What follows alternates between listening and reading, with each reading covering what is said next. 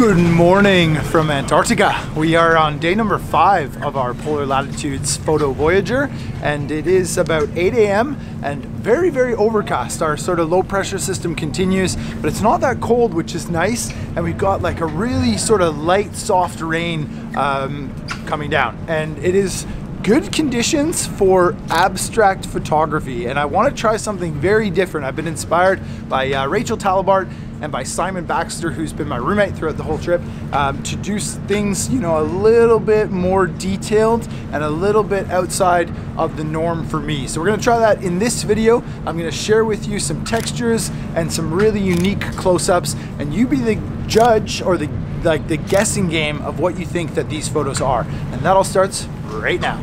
Let's go.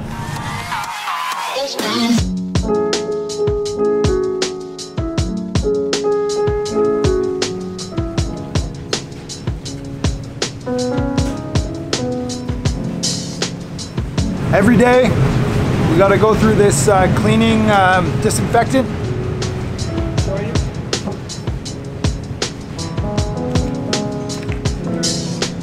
And that is to prevent avian bird flu, which I went into a lot in the last video, 10,000 penguins plus a leopard seal. Go and check that out. And now, we're getting on to the Zodiacs to go cruising, see what we can find. I'm really hoping for some whales, possibly some porpoising penguins, and definitely some abstracts. So see what we can get. This is very new for me. Not sure how well it's going to turn out.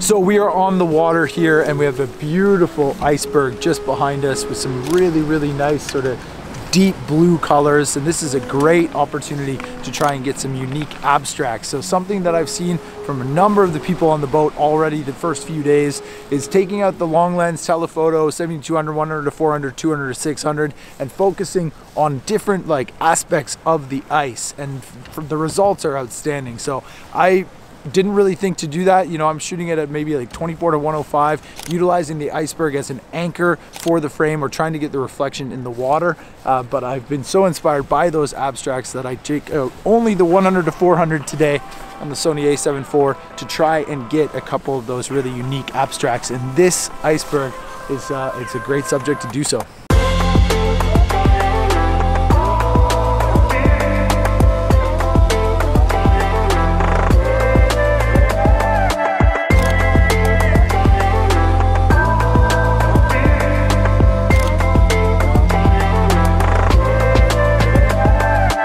Making our way back to the ship, and this is a great example of how quickly the weather can change here in Antarctica. It has started snowing and we've still got this really low cloud and this beautiful foggy mist off in the distance, creating a very ethereal scene, and it really lends perfectly to the subject of this video for our abstract photos and this beautiful ice floating here in Fournier Bay. But it's time for us now to head back to the ship. We've got our midday pause, lunch, nothing to talk about photography, I believe, and then we're off this afternoon to a chinstrap penguin colony, if the weather allows.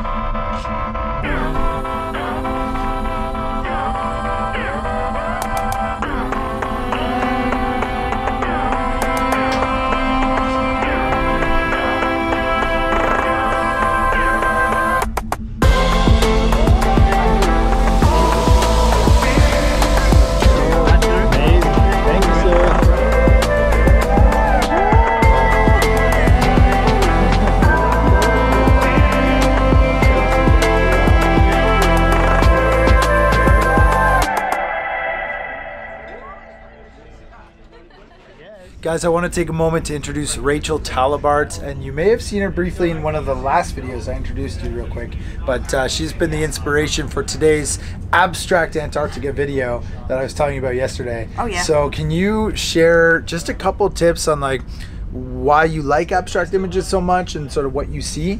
So maybe I can take better ones this afternoon. I bet yours were really good already. Oh, okay. Well, yeah, thank you're you. being modest. Yeah, I really like doing abstract work because I like the idea then that it's not just, you know, here is a picture of an obvious thing. The viewer has to actually think about it and they can interpret it the way they like. We as photographers, we're a bit rubbish at using the word abstract properly. So abstract actually means that it's not representing a recognizable thing, that it's just about pattern. And that's abstract. So just because it's close up doesn't mean it's abstract. We get that badly wrong as photographers. No, I love that. That's exactly what I was hoping you would say something, because what I have tried to do this morning is kind of get a shape or a pattern or something that looks cool to the eye, but the viewer can't really discern where or what it is. But because we're in Antarctica, you know, the idea is that they know it's from here, but still having like somebody like, I don't know, 2 or 3 years from now might not have any idea where that was taken. Yeah, so I've just been working with a client who has really embraced the abstract too. And so photographing icebergs, instead of showing the whole iceberg with some sky behind it, he is zooming in and just picking out patterns.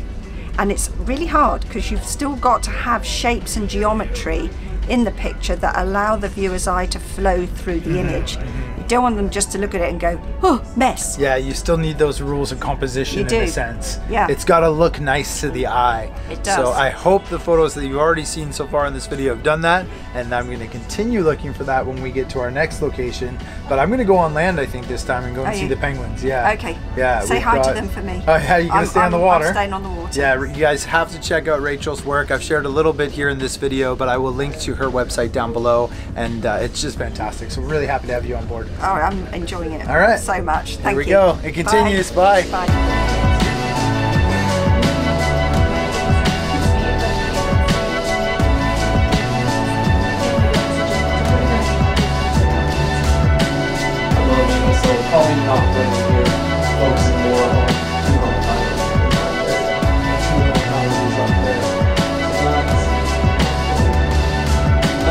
It is time for a brief interruption of Abstract Antarctica for a word from our sponsor. And this video is conveniently sponsored by me. And it is because we have had a last minute cancellation, which sounds very negative, but it's actually an opportunity in a sense if you're watching this and haven't skipped over the sponsorship post. The last minute opportunity is for 1 or 2 people to join us in Patagonia. So myself and Brendan Van Son are running the next trip, which will be happening in April, and all the details about that awesome adventure can be found in the link in the description. But the most important part about this video is if you want to jump on either 1 or 2 of the 2 spaces that are available, there is a limited amount of time to do so, and it is first come, first serve. So if you think that you're up for a last minute adventure, all you need to do is send an email to myself and Brendan. I will leave our emails down in the description below, and let us know with the special offer code of Greg is my hero or Greg told me to do it in the description of the email, and then we will know for sure that that you are interested in taking one of those 2 spots from this sponsorship post. And now it's time to get back to the video. All right, so plans have changed this afternoon. Sadly, we are no longer going to see the chin straps and Orne Harbor. We're doing another Zodiac cruise, which isn't the end of the world, but hopefully we get to see some whales. If you guys haven't met any of these guys, this is Julia. Hi, I'm Julia. Jeff in the background. Julia's from Straya. Straya, mate. Photography. Yeah. Aaron Babnick. Say hi. What's up? I took a ton of photos of Aaron yesterday and have yet to send them to you. Jeff is... So listen up for further announcements about this excursion. Just a heads up to your kayakers.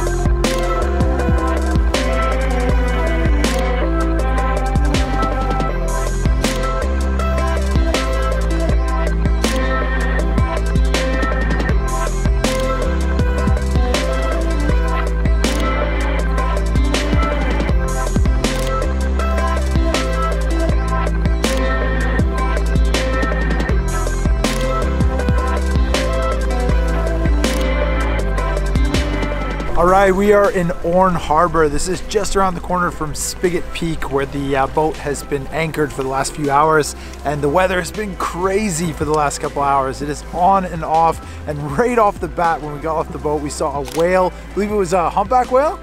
Humpback, and it dove under this iceberg, and the whole boat was just frantically trying to get our focus right, and I believe some of us got a photo, yeah? These guys are giving me the thumbs up back here. So that is a good start, and this is a chin strap penguin colony. So Spigot Peak in Antarctica, again, if you want to know where that is, just look it up in Google Maps and you'll see exactly where we are. Orne Harbor, Spigot Peak, chin strap penguins, beautiful icebergs, and again, a really good opportunity to get some abstract looking photos. I actually think about 20 minutes ago I got the shot of the day for me and for this video. Very, very happy with it. I haven't seen it on the computer yet, but the amazing rock layers at the base of the penguin colony covered in penguin shit looks absolutely incredible.